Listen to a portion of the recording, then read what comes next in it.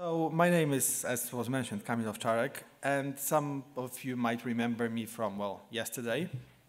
But today we're going to be talking about Akka versus Spark in big data systems, the match to the death. But seriously, the idea is that for most of the time, despite what you might think that Spark is big data and Akka totally isn't, both are actually quite useful in different big data cases. So I'll try to highlight that and show how you can kind of connect them together to suit the needs of your particular system. And just a disclaimer. I guess I'm doing a lot of disclaimers now. This is based on my personal experiences while designing and developing such systems, so you might have different impressions. Please don't judge me. And let's start with what things are, because that will actually come into play. So according to Wikipedia, Apache Spark is an open source cluster computing framework. And that it is. It's basically all focused on cluster computing. It's one of the most popular frameworks of that type. And it has the modules that most of us, I guess, know, like SQL for processing big data with SQL queries, GraphX for graph analytics, SparkML or MLlib for machine learning, and the infamous streaming module. And Akka, on the other hand, according to Wikipedia, is, and I quote here, free and open source toolkit and runtime simplifying the construction of concurrent and distributed applications on the JVM. So based on that definition, I don't really know what Akka is, but we know that in practice, right? It's a toolkit which started with actors for parallel processing, and then other modules were born, like the streaming module, HTTP client and server, the cluster for running actors in distributed systems, event source persistence, and the newcomer Alpaca, which is essentially integration on Akka streams. And now the ultimate question, what is big data? Now, according again to Wikipedia, no one really knows what big data is because there's like a ton of definitions that are competing. But the one that I particularly like and I think is suitable for that presentation is this is a type of data, this is a volume or velocity of data that you could not process it with your traditional applications, and you need data-centric software to do this. Meaning, for instance, if you took a very large quantity of data or data that is arriving really fast, and you try to put it in your typical Spring application and put it then in your typical Oracle database, what will happen is either the data will arrive so late that it would basically be not be of value anymore, or maybe the whole application will break because, you know, not enough resources or resources not used well enough. And that means that we need to apply software that is specifically designed to handle fast or big data to be able to process it. And now most of you might think that big data is basically, you know, taking data from, let's say, one HDFS folder, putting it in Spark and spewing it out to another HDFS folder. But big data systems actually have many faces. And while transformations are certainly one of them, there are other things that we need to consider while building them. First up, ingestion. We need to collect the data from different data sources and get it into our system. Then we probably need to do some consideration as to how they're stored, where they're stored, which formats, how do we design data models. While doing the transformations on that, we also need to take care of how transformations relate to each other. If we have multiple transformations, 10, 20, 40 of them in one system, so that will be orchestration and process control. And finally, when the data is transformed to the correct form, you might want to do extraction. So basically take the data and ship it to your client in the format that the client wants, right? And what I'll do in this presentation is I will go through each of these typical concerns in big data systems, and I will try to show cases for Akka and Spark in almost each one of them. So starting from the beginning, we get data ingestion, which is a fancy way of saying shipping data from different sources to your system. And the characteristic thing in big data is that we have a multitude of sources. Each system pretty much collects from things like files, relational databases, some NoSQL databases, messaging systems like JMS or Kafka, maybe TCP sockets. You have to call some HTTP services, and you need to land it all into something that's called the landing area. It may be like a HDFS cluster, a folder on your HDFS cluster, or tables in a Cassandra cluster, for instance. And while doing it, two things usually tend to happen. One is you might want to do some buffering because the amount of data you're collecting is too high. And the other one is you might want to do some pre-processing while ingesting data. For instance, in my business, which is medical data, basically, there is a high concern that you need to make data 100% anonymous because there is like crazy legal requirements on that. So in the ingestion process, some pre-processing that normally occurs. And some of you might ask why I'm even talking about this, since you're not going to be doing ingestion in Spark or Akka because you have all these like Pokemon-named ingestors, right, on Cloudera or in other environments like Scoop, Flume, NiFi, Logstash. Well, my first suggestion is don't do that. Don't use them. And on your right-hand side, you can see a code that imports some quite simple data in Scoop, and that's not even an incremental import, right? In comparison to, on your left-hand side, you have the code that does the same thing with Akka streams. And the comparison and which is shorter and which is more readable is obvious, I guess. Most of these tools, they use quite alien lingos, which are specific to that one tool only. And these are quite complicated. They are configured in strings mostly. This is extremely error-prone. And myself, I really prefer to do, if possible, to do ingestion in normal frameworks in compiled and statically typed languages. And to enforce that point, here is an example Flume flow.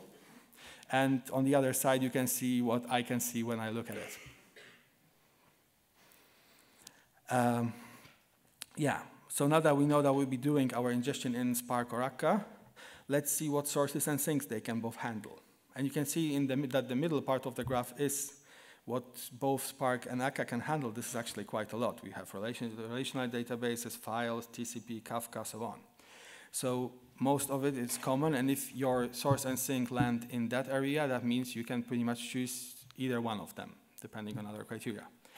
But there is one huge difference. So Spark can handle HDFS, especially as the landing area, whereas Akka has very little HDFS integration. So if your data has to, or the data for your system or part of the system has to be stored into HDFS, then for ingestion and possibly processing, you're stuck with Spark.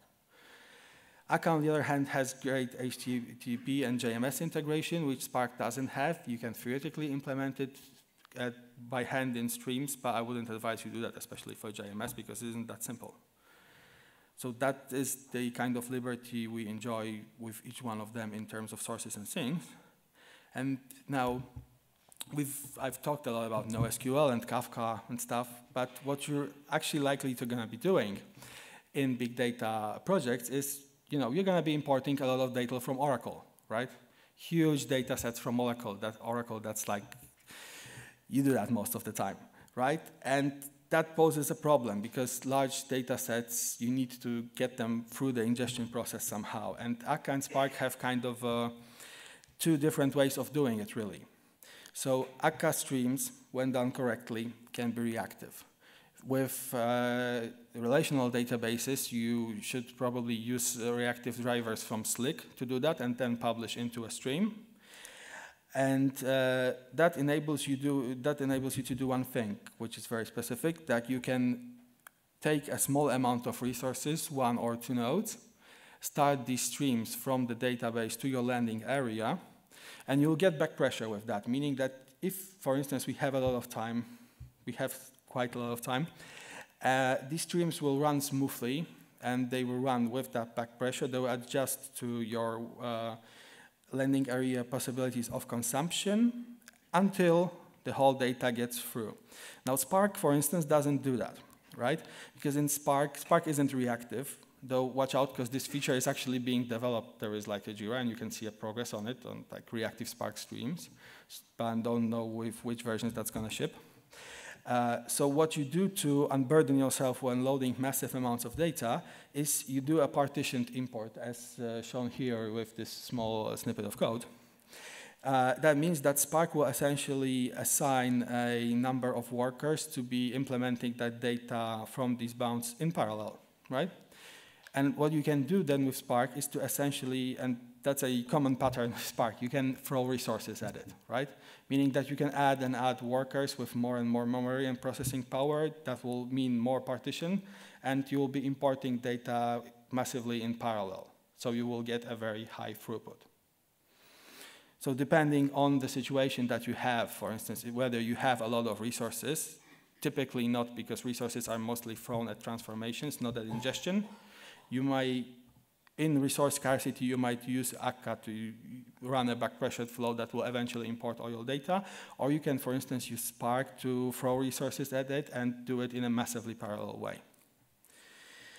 And now that we've more or less ingested the data into the system, let's go into data transformation, which is, again, an umbrella term for many types of things you can do, from things like exploratory analysis to advanced stuff like machine learning, right? And first up, exploratory analysis, which is essentially getting to know your data. Because you can assume that the data has some structure, has some fields, but in practice you will find a lot of that is missing or doesn't really have the values. Something should be an int, it's actually a string, etc., etc. So you need to go there first, you need to investigate what the data really is, and probably from that will result some procedures to correct the data before you do further processing or some more advanced analytics. And Akka, as it is, again, it's not a framework aimed at big data. It just has some nice features that are useful in distributed systems and big data. It doesn't really support exploratory analysis per se. It doesn't have any tools. It's possible to do it, but I haven't really seen anyone doing exploratory analysis with Akka. Spark, on the other hand, it has the REPL for ad hoc computations. You have data frames, which make almost no assumptions about what data is behind them. So you can first load that data and then experiment with it to recognize the structure. You have these little helper methods like show, describe, and explain, which can produce statistics like you see on the screen. And you have the SQL interface, which is also fitting, right? And just one disclaimer, that's probably not going to happen in Scala if it's done by your data analyst or your data scientist, right? It's probably going to be R or Python, but again, Spark supports it. And once we've explored the data, we can do, the actual processing, batch or stream processing. And here you have a small comparison, which I think is pretty obvious between the two, meaning Akka has streams. Akka can also do batching if your streams are essentially finite and you run them over and over. That's just batches, right? But it is geared way more towards reactive processing, towards having very low latency. Whereas Spark doesn't run actual streaming. Even Spark streaming is, of course, micro batches, which means that the application wakes up with some frequency and checks its sources. If it has data there, it starts running over and over, right? And that, the whole process means that it has way higher latency than Akka, even the streaming part. However, again, Spark is cluster computing. So you have always the possibility to just throw resources at it and achieve a very high throughput. With Akka streams, you could achieve very high throughput, but you will have to do way more legwork to actually make that happen in comparison to Spark. So the verdict is that for streaming, if your case is streaming data with very low latency, that would be probably Akka. If you have massive streams that need to run in parallel and you can tolerate some latency and get some more throughput, then maybe Spark. Batch computations, mostly Spark really. But there is another case that I wanted to mention, which is maybe less obvious than the last one, and that is that not all computations really work that well with collection-based APIs, which is Akka streams and which is Spark, right? Imagine the situation that my friend once brought up to me, where they need to, essentially they have quite a lot of data on which they need to run graph analytics, but it has to be with very low latency. So Spark and Spark streamings are out of the way because they cannot provide such a low latency. Now, you could try to do that with Akka streams, but streaming and graph analytics are very different abstractions, so it will be very, very hard to do this, and I haven't really heard of a framework which combines Akka streams with graph processing. So what they decided to do is decided to go one step back and actually use Akka actors to implement it, because with all their faults that we dislike about actors, there's still a very neat, very object-oriented abstraction, which is very easy to understand and implement pretty much any calculations on. So they decided to implement this low latency processing on Akka actors, and then when they needed to scale it out, they installed it on Akka cluster.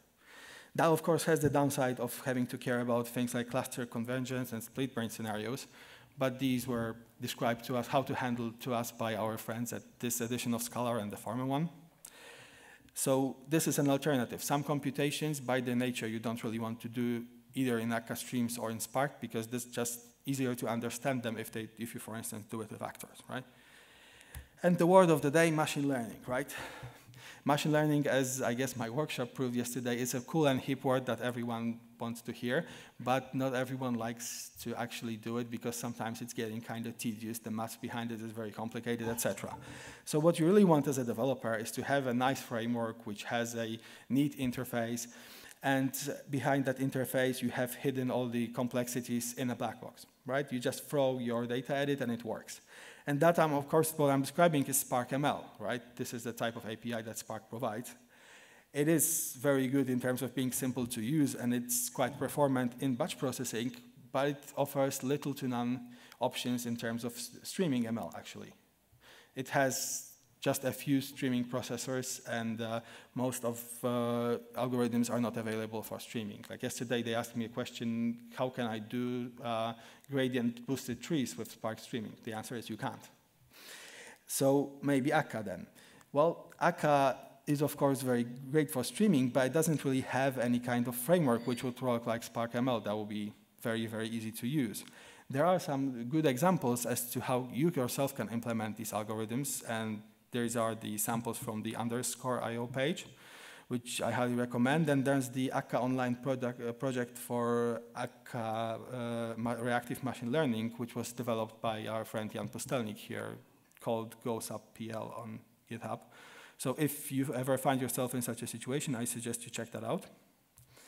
And finally, okay, we've ingested the data, we're doing the processing, and we have to introduce some order because the number of the transformations is getting high. We have 20, 30, 50 transformations, and we need to introduce order before we lose track of what's happening in the system. And that would be process orchestration, broadly speaking. What you need to do is you need to first resolve dataset relationships or dependencies between the transformations, because if you have a large system which works on some domain, you will get transformations that work on related data. One uses the output of some other as its input, etc., right? Then you need to coordinate these components to tell them, for instance, to work in sequence or to start from some kind of cron. And finally, you need to take care of some availability issues. For instance, if a transformation is supposed to run, but the component is not available, maybe you can wait for it to, come back up and then tell it to run later or to run when it's up. And when considering that, please remember that not all data in big data systems is actually big data as per definition given in the beginning. Meaning that you have the data flow where you are very likely to process the analytically large quantities of data, right? Massive data sets, but to control the system itself, you don't need tools that can handle massive amounts of data because you just send small commands between the components, right? And so how orchestration can be done, there are two ways. One is basically the ad hoc mode, which means that you don't really do orchestration like this, like normally. You just have each component take care of its own stuff. For instance, when you launch a transformation, it checks what data it needs, whether it has these data sets. If yes, it runs. If no, it reports failure somewhere, right? And this is a very simple model that you're likely to start your project with because people don't really think about orchestration in big data systems that much. It's simple, but it doesn't risk global failure in terms of if one of the transformation fails, then it may affect one or two related transformations, but the rest of the system still works, right? Yeah, that's true until your system grows complex. And when it does, you will end up with what you can essentially see here, which is a big ball of mud. One transformation failed, didn't produce a data set, then the other didn't start because there was no data set, then the other shouldn't start but actually started without any data set, it failed, etc., etc. And this type of failure is very hard to trace if you're only doing ad hoc orchestration in every component apart from the others. So then you're probably going to transfer to something which you can call coordinated mode of orchestration, which is that you have one central logic, maybe a process description from which the whole system is run, instead of just every component running its own data sets. And you will be doing global data set dependency resolution here, so you will resolve the relationships for all the components. However, what you cannot do in that type of orchestration is your orchestration can never fail, because this is the central brain of your system right now. If it dies, then the whole system is essentially defunct. So we need to make sure that if we have one instance of the orchestrator, it fails, there will be some other instance that will step up and take up the work all the time, right? And myself, in practice, I did that kind of in Akka cluster, and I think it's a good solution for introducing a centralized orchestrator for your system. Because it's clustered, you can provision high availability, you can duplicate your actors so that if one instance becomes dead, then some other instance on some other node will step up and continue the work, and your system essentially is working 100% of the time. It supports distributed messaging. You can handle failures of individual components, and the system is pretty self-healing. However, of course, still there are downsides. You need to design very carefully because you need to consider things like sending messages between different nodes of the cluster, disseminating the distributed messaging in the cluster. You are susceptible to split brain scenarios, and you need to think, what role does convergence play, the orchestration convergence plays in this system? What happens, for instance, if the part of the system, partitions in the network? Should it work as a standalone system, or maybe it should be downed? These types of situations. Okay, so we have essentially run through importing the data, we have transformed the data that was neatly orchestrated, and now we need to do extraction, ship the data to the client, right? And things that you need to consider here is you have multiple storages and storage format. And again, HDFS, you're pretty much stuck with Spark, right? Some things like Cassandra, for instance, you can maybe ship the data with Spark there and then ship it out with Akka to your client, which might be beneficial for you. And most of the time, your clients will probably ask you to actually return this data in multiple formats, meaning one data set, they probably need to be able to filter it, add some lenses to it, change the format in which they want that exported. But the most crucial thing, from my perspective, is the size of the extract. And keep in mind that the size of the extract is not really that much tied to the size of the data beforehand. Meaning you could have had a massive data set while processing it, but you did some heavy aggregations on it, and it resulted in a small data set at the extract level. So if your extracts are modestly sized, then you could, for instance, risk using Akka HTTP to expose this via some microservices, right? Because HTTP interfaces are neat both for human use and for use by other applications.